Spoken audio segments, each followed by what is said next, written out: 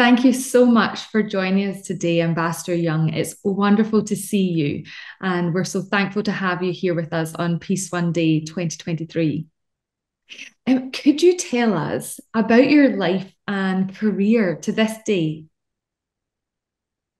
Let's see. I was born in New Orleans, Louisiana, and I think that I had a perfect childhood for today's world.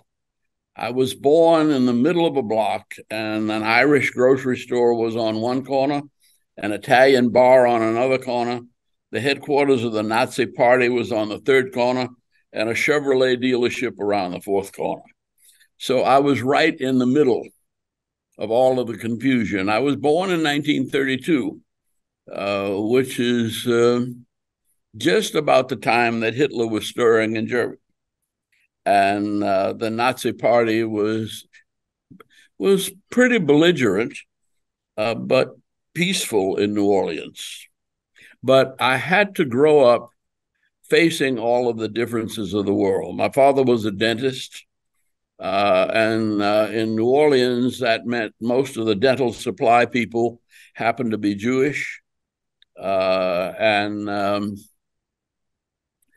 I come from a fairly mixed up family that I had nothing to say about, but I'm happy that I had big families on both sides. My mother's family was five children that my grandmother had, and um, she raised 11, but only five of them were hers. My father was a family of four, and one, he was the only boy. Uh, my grandfather on my father's side was something of a financial organizer. And I don't know, he wasn't rich, but he organized health insurance and burial societies for a number of organizations.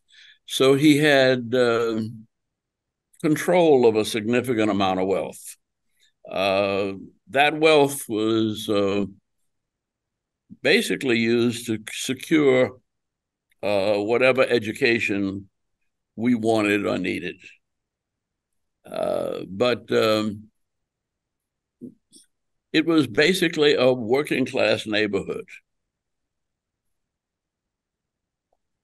Asked about your career. And I was My just career, glad to that hear. I tell you what, that led me into a career. Um, Really, I started out in the ministry. Um, how I'm not altogether sure. My mother was a very religious woman. My father went to church all the time. I come from a religious background, and so I went through school with my father wanting me to be a dentist, and knowing that I didn't want to do anything that would keep me shut up in an office. But I ended up pastoring a little country church, several country churches in small towns across the South, Marion, Alabama, Thomasville, and Beachton, Georgia. And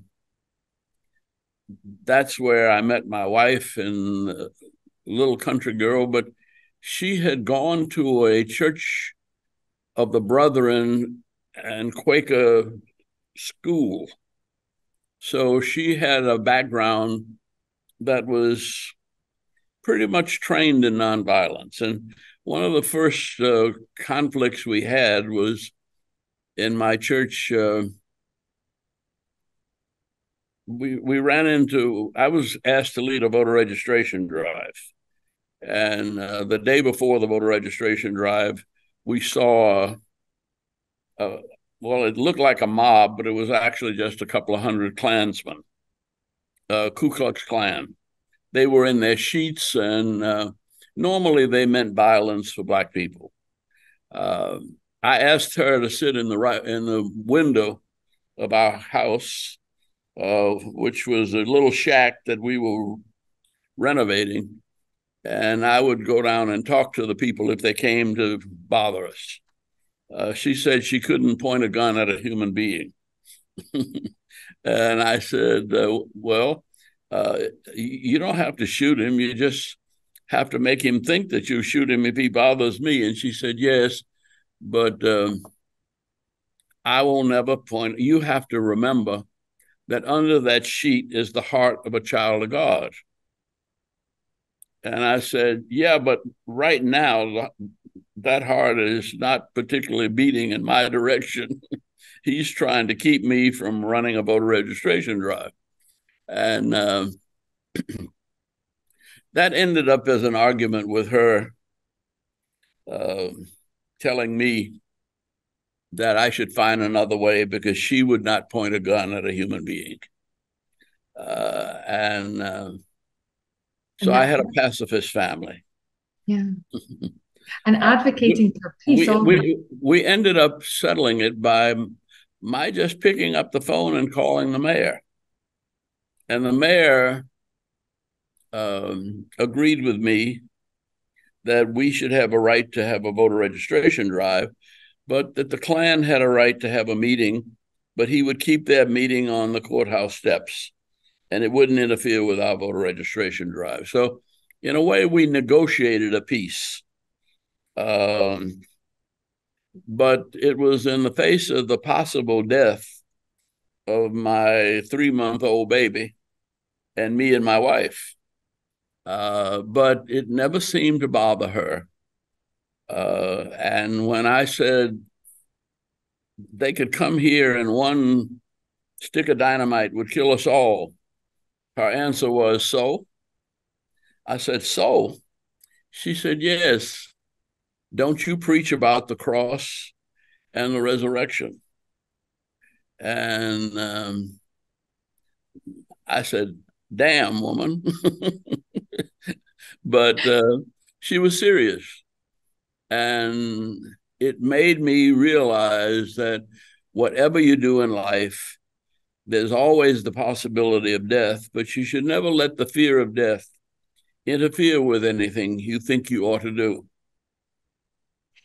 It's a beautiful way to say things as well, because it takes away the fear, and then hopefully we can lead with what our purpose is. And I know that one of your purposes over the years has been to bring people together rather than to pull them apart. And Peace Day, 21st of September today, is a moment for people to come together, for peace and sustainability. What do these moments of standing together mean to you, and why are they important? Because I know you've done that many times in your lifetime and through your career and to today, standing and advocating for people to come together in a peaceful way and a peaceful manner. Well, it's because of the way I was born, that neighborhood in which I was born, that I was constantly running into people who disagreed with me in a society that was legally segregated, where I was deemed to be inferior. And my father said, you don't have to feel like you are inferior. All men are created in the image of God, and women too. And you have an understanding of God creating of one blood all the nations of the earth. And if the Nazis don't understand that, that's their problem with God. You don't have to settle that problem. Well, it turned out that maybe that wasn't quite true, but it was true in my childhood. But I found that the clash with the authoritarian personality is probably the difficulty of the world in which we live. And that authoritarian personality can express itself in many ways. But the answer is always reconciliation. And that really can't be done unless it's somehow done face to face. I think that's such a beautiful thing to say as well, because I think so much can be handled with good communication and when people come together. And sometimes that's one of the greatest obstacles for humans to overcome. Um, with what's happening in the world around the protection of resources and each other, we're seemingly sort of spiraling out of control in some degree. Where do you draw your hope from that with all that you've seen and done, that you can see that we can get past this again and get to a place of much more peaceful living? Well, I think that my hope probably comes from my family's biblical background and the fact that I have been associated with the Christian church, and but more specifically with the love of Jesus of Nazareth. And that is a forgiving love. It is a redemptive love. It's an understanding love. And that's as important in dealing with my children as it is dealing with my enemies. In fact, sometimes I have more problem with my children than I do with my enemies, because I don't expect my children to be rebellious, and they are, and they have been. But with 4 children, 9 grandchildren, and 1 great-grandchild, I am constantly defending what I feel to be peace on earth and goodwill toward men, women, and children. It so often starts at home, and it sounds like with a busy home that you have, it starts there, and then we can take that to others. Um, with that, what is one of the most important lessons that you've learned in your lifetime that you still hold on to today? Well, I think that my father's mantra was don't get mad, get smart. Mm. And he said, if you lose your temper in a fight, and life is a fight, life is a struggle, but it doesn't have to be a violent struggle. And when you lose your temper, you cut off your mind and you're left to your fist and your feet. Mm. And he said, you're never going to be big enough to beat everybody or fast enough to outrun everybody. But if you stay calm and you remain in control of yourself, then you will find that your mind will get you through difficulties that your fists and your feet could never handle.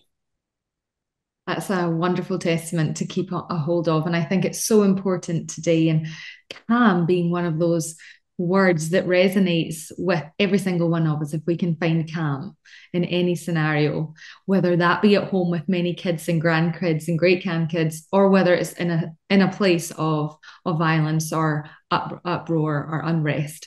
So, but I think that the diversity of my neighborhood, the diversity of opinions and lifestyles in my family, that learning to live with others who are different is both a challenge, but it's almost always a blessing when you understand the world from another person's point of view. I love that. And on that note, thank you so much, Ambassador Andrew Young. It's such a pleasure to have you with us, to see you again, and to share in this day of peace. So thank you. Thank you very much.